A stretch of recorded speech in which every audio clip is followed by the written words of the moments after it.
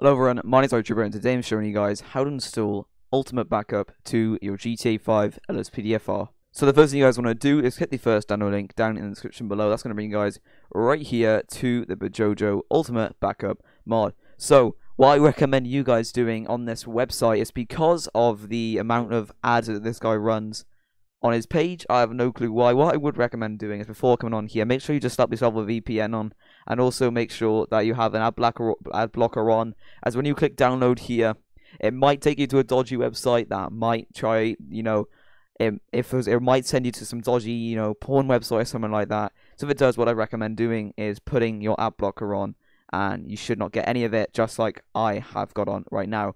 But what you guys are going to want to do is by here, just click download. And then what it will try to do if you don't have an ad blocker on is redirect you to a page where he gets paid every single time that does it. I don't blame him. Obviously, he spends a lot of time trying to do that, but it's a little bit dodgy the amount of ads he puts on it. So I would recommend using an ad blocker with this. Once you've done that, open up the download with Ultimate Backup in it, and then what you guys are going to want to do is if you look over here, you should be able to see you have an Ultimate Backup folder, and inside of there, a Rage Native UI and a plugins folder. So basic essentials for this is going to be your Rage plugin. Though if you don't have Rage plugin installed, make sure you guys installed it, as it is a basic essential to pretty much every single plugin. So what you guys then want to do, you can close out your browser now. You do not need that anymore, and navigate to your file explorer. Those of you guys using Steam, I'm going to show you guys how to get to your GTA 5 main directory right now. But those of you guys using Epic Games and Rockstar Games, I'm going to show you guys how to get your main directory down in the description below. Since I do not have any of those game versions, only the Steam version, I cannot list you off the top of my head. But how to get to your GTA 5 main directory is down in the description below for all of those users that are not on Steam. But for those who are, what you guys are going to want to do is navigate to the disk you install your GTA 5 on, go to ProgramFiles 86, and then go down to Steam, and then go down to Steam Apps, and Common. Choose your GTA 5 folder that you want to mod. For me, it's going to be this one right here. And then what you guys are going to want to do is simply just grab this download. Make sure you have just enough room here so you can highlight around without having to select any folders or files. And then simply just drag and drop these two files and folders into your GTA 5 main directory. And then for me, it's going to ask to replace it. For you, it may only ask to replace one, which is going to be your Rage Native UI. If it doesn't ask to replace anything, there's absolutely no worries, because that's just because you're installing the mod from fresh. But because I already have this installed, and I'm just reinstalling it for the sake of the video, it will ask me to replace all the files that it comes with. So if you drag and drop that into your game, it'll then go in. And then what you guys can do, if you go into your plugins folder and then LSPDFR, you can actually change the keys and customize other options that Ultimate Backup comes with. So if you guys look for the Ultimate Backup configuration settings folder, that'll be inside of your Grand Theft Auto plugins and LSPDFR folder. If you right click on that and then you edit it, if you don't have Notepad++, it doesn't really make a difference.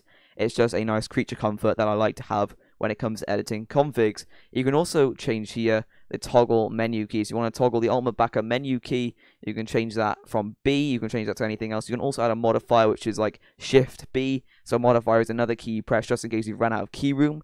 Then you can also add a panic button, which is numpad 0. If you guys don't know what a panic button is, it's basically if you get shot, or you're getting shot at, shots fired and things like that, you can get immediately a bunch of units to your location very, very quickly, so you do not die, just in case you did have realistic weapon systems on there where you can die from 2 shots or 1 shot if you don't have any body armor on. So it just adds that little bit of realism to it. You can also hold the key to dismiss all backup units. You can change that. All you guys got to do to change it is, for instance, your toggle menu key is literally, all you got to guys do is literally just delete it and change it to the key that you want to change it to. It is that simple, and it doesn't really mean anything different. It's not very complicated at all.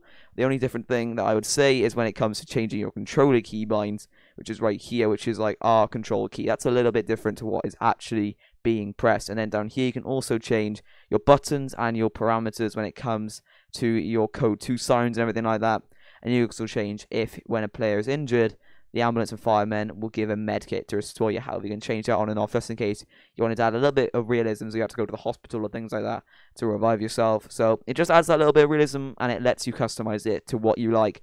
But enough of that. What I'm going to do now is I'm going to hop in game and show you guys how to use the menu. Okay, so once you guys are in game, for some reason this took me so long because I got distracted in many other ways. But once you guys are in game, what you guys are going to want to do is make sure that you are on duty, which I'm not. So to do that, you can either walk inside the station and do it, or you can just force duty the F4 menu. Either way, either one works. And then once you're on duty, all you guys are going to want to do is hit B on your keyboard, just like we saw in the config file. And then once we've done that, you guys should be able to see that we have a ultimate backup menu, and inside of that you'll have a choice between code 3, partner, K9 partner, and code 2. And then you also have a choice between the type of patrol unit you use, and this all depends as well with your partner and your K9 partner. K9 partner is really cool. You can spawn a K9 partner in, you can change around its type of dog. You can also change the face texture, the shirt texture, which you can also get mods for as well, which is really cool. And then you can also call in EMS and fire departments and everything else along those lines, along with first responder medic, first responder fire, air ambulance, and air SWAT backup. If you don't know what air ambulance is, it basically just uses the Frogger with an ambulance skin on it, along with first responder and medic. So, if you guys did find this useful, please let me know down in the comment section below. Please like the video as well, it really helps me out. And please subscribe, because we're just recovering from a bug that YouTube had where it's unsubscribing all of my new subscribers. If you would subscribe for me, it really helped me out, it really helps me grow, and in the long run, it earns me a little bit more money. So other than that, thank you guys so much for watching, and I'll see all of you guys in the next tutorial. Cheers and goodbye.